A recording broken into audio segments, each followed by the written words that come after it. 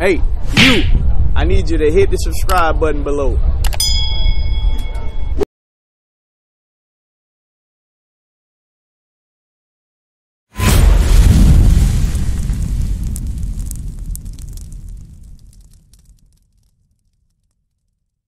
What I'm doing right now is I'm showing you love. How do you love God? We're going to show you what love is.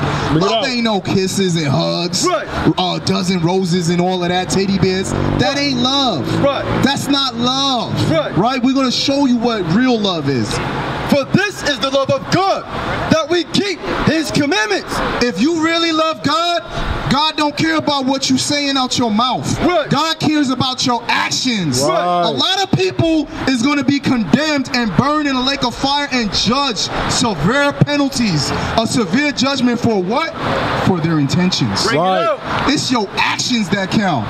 This is love right here. That you keep His commandments, that you do what? That you do His commandments. You put it in action, right? And His commandments are not grievous. His what? And His commandments are not grievous. When it's going into grievous, that means it ain't a hard thing to do. That ain't hard at all to actually love and serve God. Right? So if you truly love God, if you love God like how you say you do, if you're a follower of Christ, you're going to do everything in your power to put them cigarettes down. You're going to do everything in your power to do what? To wear the righteous apparel. Why?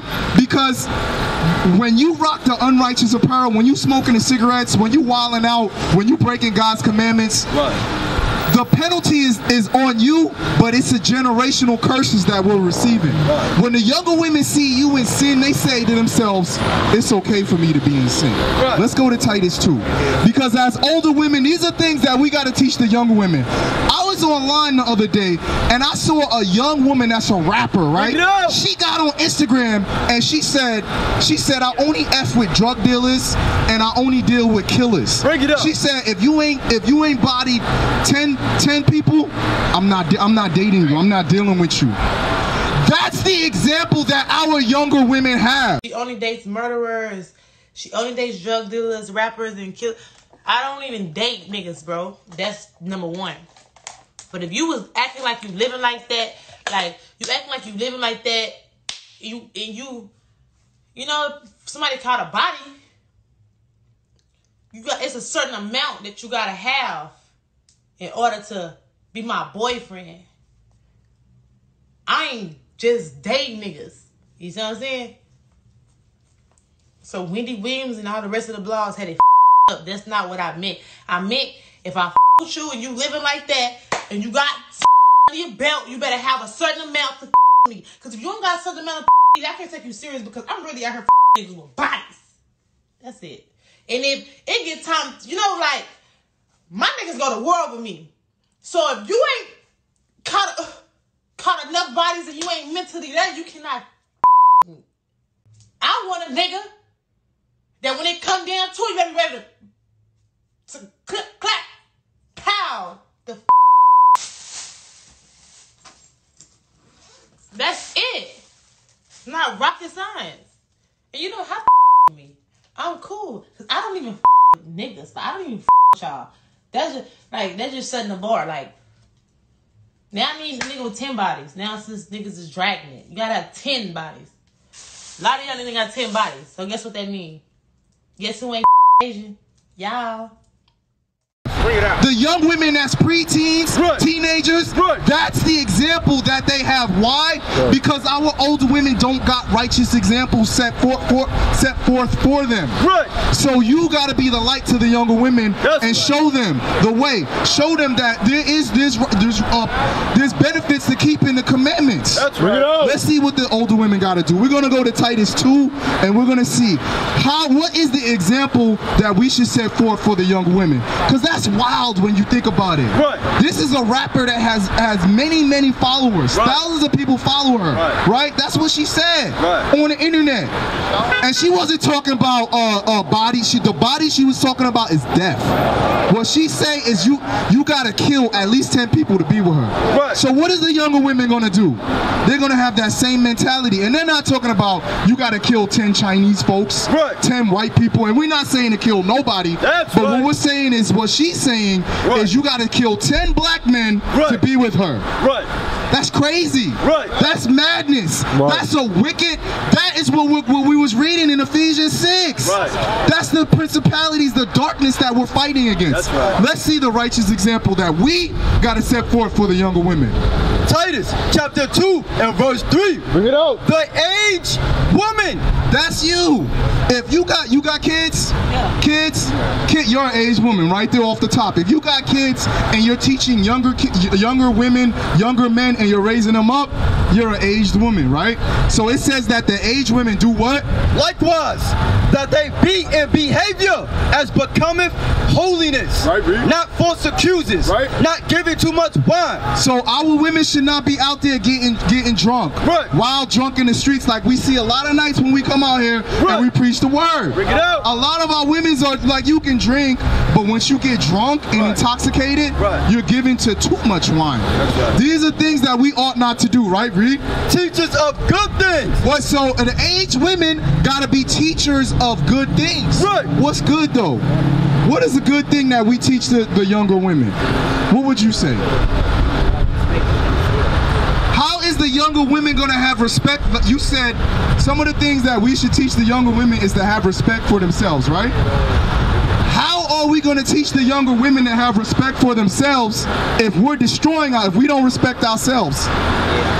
We know you don't respect yourself enough to quit smoking the cigarettes. Right. And I'm not saying that to be disrespectful. Right. I'm not saying that to be mean. Right. I'm not saying that in any kind of malicious way, but we know that you don't respect yourself because you're killing yourself slowly.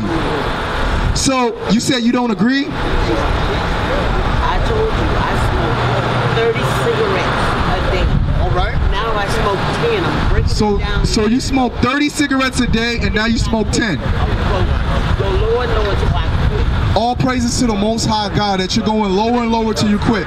But yet it's still killing yourself. It's still self-harm. That's not a form of respect. I'm just being real with you. That's all. And I know it sounds kind of rough. I know that sounds tough, tough saying, but you don't respect yourself. You don't. And that's why you gotta quit smoke altogether. And that's a commendable thing. That's a very good thing that you're doing to smoke less. But what we're saying is to not sin no more, my sister. That's what we're saying. So we gotta teach the young women to respect themselves, to love themselves, right? To not smoke cigarettes, right? What else would you say are some good things that we gotta teach the younger women? Education. So we gotta teach them to be knowledgeable, right? Okay. What is knowledge? We're gonna get it. We're gonna go to Malachi 2 and 7, and we're gonna see what is the education that the older women gotta teach the younger women. The aged women gotta teach the unaged women. Let's see the knowledge, the education that needs to be laid out on the table. Malachi chapter 2 and verse 7. For the priest's lips shall keep knowledge, and they shall seek the law at his mouth. We gotta teach the laws of the Most High God. That's right. We gotta teach the younger women that they're not thoughts. Right. They're not jump offs. Right. They should not be living promiscuous lives. Right. But that they are Israelites. That's right. God's favorite, God's chosen princesses. So that's the education that we gotta teach. What? Right. The laws of God, modesty and shamefacedness. Right? What would you say, my sister, are some of the things that we gotta teach the younger women? What would you say? Teach them about God? All praises, that's right. So we're going to see, it says that we got to teach the younger women good things, right? Read. Verse 4. That they may teach the young women to be sober, to love their husbands, to love their children. So first, like how we went over earlier, Right. the respect, right? The self-respect. First, we got to learn how to respect ourselves. Right. First, we got to learn how to love ourselves. Right. Then we can be able to love our children. That's right. Then we will be able to love our husbands. That's Because a lot of times what you see in the black homes Right. with those single parents, usually what we see Right. in our homes growing up Bring it is up. no dad. Right. And a lot of times we gotta take ownership of the wrong that happened and say we chased the man away. That's right. The black women a lot of times chase the men out the house. Teach. Yes, there are a lot of men that don't want to live up and don't want to raise their children children and don't want to own up to that responsibility. Right. But on the same token, a lot of times, what do we try to do? We try to control men. Bring it A out. lot of times, we try to control the men, and all we do is in his ear all day, and what? He leaves. Right. So a lot of times, we got to learn how to love ourselves, and then we can love the children. Then we can actually know through the scriptures how to be a helpmate to a man. It's not 50-50. You won't see that nowhere in the Bible. Right. God set up an order. What do you think the order is? What would you say the order is in a black home, in an Israelite home? How does the order go? Would you say that it's 50-50, or would you say it's 30-20? What would you say? How does it go down? The 2 is 2 is 1. What does that mean? So who runs the house then? So what do they do? Is it 50-50? Women are running houses. Women don't, or they do? They do. They do? 4 children by myself. And is that good, or is that a bad thing? Well, for the kids, it's bad. For the kids, it's bad. Okay, we can agree. But we're talking about a marriage, right? Should a marriage be 50-50? You say yes. What would you say? It's easy, yes or no? Yeah. Yeah? And what would you say, my sister? Should a marriage be 50-50? 50-50? Let's see according to the Bible. Bring it out. Because these are the things that we gotta wash our minds from. That's right. If we don't come and understand what God is actually saying to us, what are we gonna do? We're gonna teach the younger women. What would you say, my brother? About a marriage. It should be anybody that got their role and know how to work their place in it, gotta do what you gotta do. So if I say a man should be the head of a household, does that equate to 50-50? Because somebody got to rule the house. Should somebody be ruling the house, or should it be an equal like a democracy? In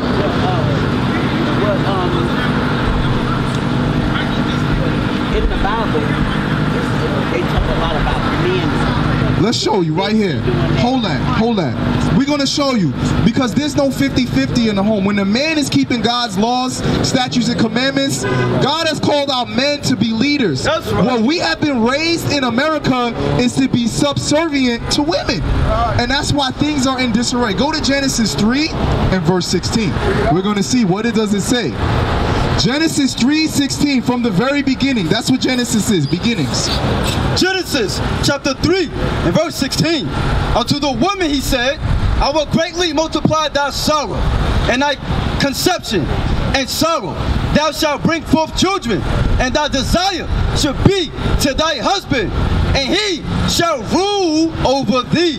It says that your husband should rule over you. That's why women get their menstruals every single month. Bring it They out. bleed. That's why the children, it's a great painful thing and dangerous thing when the women get brought forth in the world. Bring it out, because Bob. a lot of our women do not want to have the men rule over them. Wake 'em A up. lot of our women say it should be 50-50 and a democracy. We should take a vote. Right. But let's see what the righteous order should be. And we're not saying that the man should be a lion in the household Bring it and out. be evil toward his wife. Right. What we're saying is that the role of a man is to be what? The leader, the head of a household. That's and right. what? In righteousness according to God's laws. That's right. Let's go to Corinthians. Let's see. 1 Corinthians chapter 11 and verse 3. But I will have you know that the head of every man is Christ. So every man has someone over them. It's not a free for all, right? It's not like everybody could do whatever they want. Right. Even Christ, our black Messiah, has a head, and that's God. That's the Most High God. Right. Christ has a head. I'm jumping the gun, but every man walking the earth has a head over him, and that's God. So every man has someone they have to answer to at the end of the day. And that's Jesus Christ, our black Messiah. That's right. Read it again. But I will have you know that the head of every man is Christ. Right, read. And the head of every woman is the man. So when we read in Genesis 3:16 that the man is going to rule over the woman, and her desire is to be ruled over. Her desire is to have a man leading her in righteousness. It says that the head of every man is Christ. Right. The head of every woman is the man. That's Because right. a lot of people say, well, Jesus Christ is my husband. No, he ain't. Jesus Jesus Christ is not your husband. He's not dealing with our women like that. He's dealing with the man. Right. God set forth an order, a biblical order. Right. So it's not 50-50. It's not a democracy, right? This is how God set things forth, right? Read. Is the man, and the head of Christ is God. So Christ has a head, that's God, right?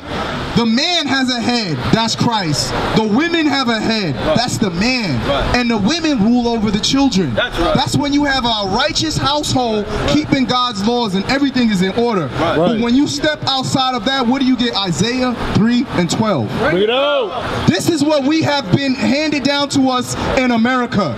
A lot of us, myself included, we have been raised in single-parent households. And this is what the Bible says about single-parent households. Isaiah chapter 3 verse 12. Bring it out. As for my people, children are their oppressors. Our children are oppressing us because today in 2020, a lot of our women, we do what?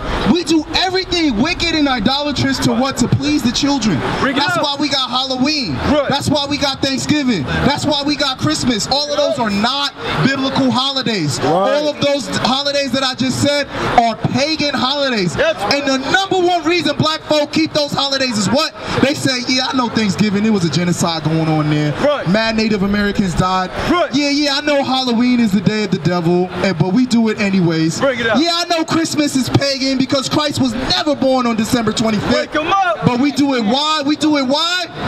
Because of the children. That's right. It said that children are our oppressors. Right. We have our children oppressing us, right? Read. As for my people, children are their oppressors, and women rule over them. This is why you have a lot of single, like you said, my sister, the children get affected. Bring it out. So when are we going to rearrange things back into its rightful order? When are we going to step out of being in sin and idolatry and start keeping God's laws? When are you going to do it, my sister? When? When? Tomorrow? Next week? Next month? I promise you. How about today? You ain't got to make no promises to me. I'm just a man. Tomorrow is not promised. Exactly. Tomorrow is not promised. When are you, my brother? Psalms 94:16. When are you going to keep God's commandments? Huh? Every day? We just touched on some things that a lot of our people do, which is sin. There are many things that we are doing that's completely out of order. Today is the day that we're going to stand up. Today. The sister said tomorrow's not promised. Right. I could leave from here right now, God forbid, lose my life. You could leave from here, God forbid, calamity, God could touch any one of us. Right. Because it's God that sends the death, Bring it right? out. So today has to be the day we say, I'm going to stand up and serve God, right? Read. Psalms chapter 94 and verse 16. Bring it out. Who will rise up for me against the evildoers? Who's going to rise up and say, you know what? I'm going to stand against evil. I'm not going to celebrate Christmas. I'm not, because Christmas is pagan. Bring it out. We all say we do it for Jesus Christ. Right. But like I said earlier, we all know Jesus wasn't born in the winter. Right. So why do you celebrate Christmas, bro? Why do you celebrate Christmas, sister? Y'all don't, so y'all gonna get gifts on December 25th, a tree? All praises to the Most High God. When we ain't even talking, we ain't dealing with you. When are we gonna stop this craziness? When are we gonna put on our righteous garments? Bring it up. When are we gonna put the dresses on? Because that's a commandment from God. That's right. There's a judgment that comes with that, right? It says, who is what? Psalms chapter 94 verse 16. Bring it out. Who will rise up for me against the evildoers? Or who will stand up for me against the workers of iniquity? Because we could easily curse that white lady out right there, that Edomite, right? But that's not what we out here to do. Who's going to rise up and stand against the evildoers? How do we fight against these principalities? How do we fight against the evil wickedness that's in America? Bring it up. First, we got to have the mental state that we're going to say, you know what? That's me. I'm an Israelite. Right. I'm going to stand up against the workers of iniquity. Right. I'm going to stand up against sin, right? Because look, let's go back to Ephesians. Hold on. Go back to Ephesians 6. Bring it out. Because we can easily cuss people out and tell them, whatever.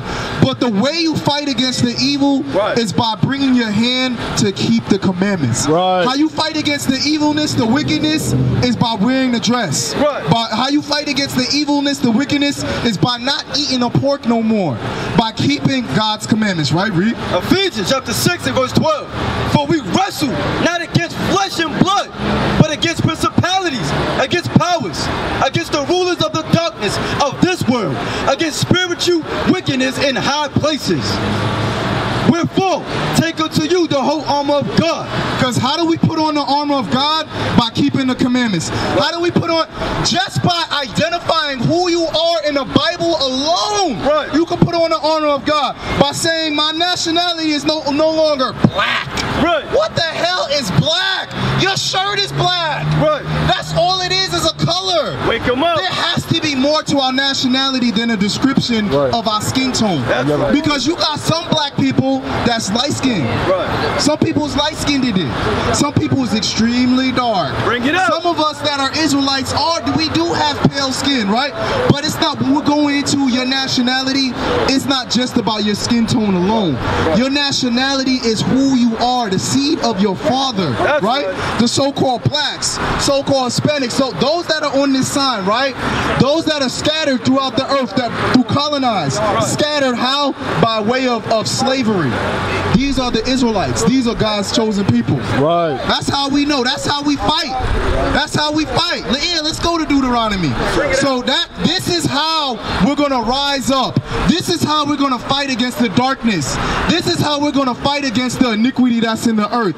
Is by identifying who we are in the Bible as Israelites. We used to scream black power while Heron was pushed. But at the end of the day, nothing's in vain. IUIC has been given a vision. The tents of Judah has risen. Many has attempted the mission.